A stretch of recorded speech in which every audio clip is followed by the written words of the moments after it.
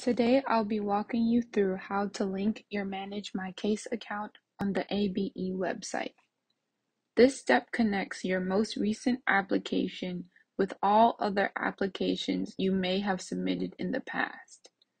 You will need to link the account after you have applied for benefits online. This step should be completed about 15 minutes after you have submitted the application. Why 15 minutes? The system will need time to process the new application before you can link your account. Step 1. Go to the ABE website. Step 2. Click Manage My Case in the bottom right-hand corner. Step 3. Log into your Manage My Case account by putting in your user ID and password. There are two possible pages you may see. The first one will look like this. Step 4. Select Check the status of an application that you have already submitted.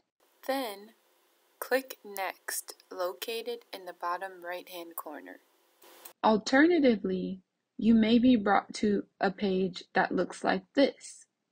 Click Link Your Account in the drop-down menu, and then click Link Your Account on the bottom right-hand side. Step 5. ABE will then request your date of birth, individual ID, and social security number. Your individual ID is located in the upper right-hand corner on any notices of decision that you have received from the Department of Human Services. If you are unable to locate your individual ID, that's okay. You may instead enter your date of birth and social security number. You only need to give your social security number if you do not have your individual ID.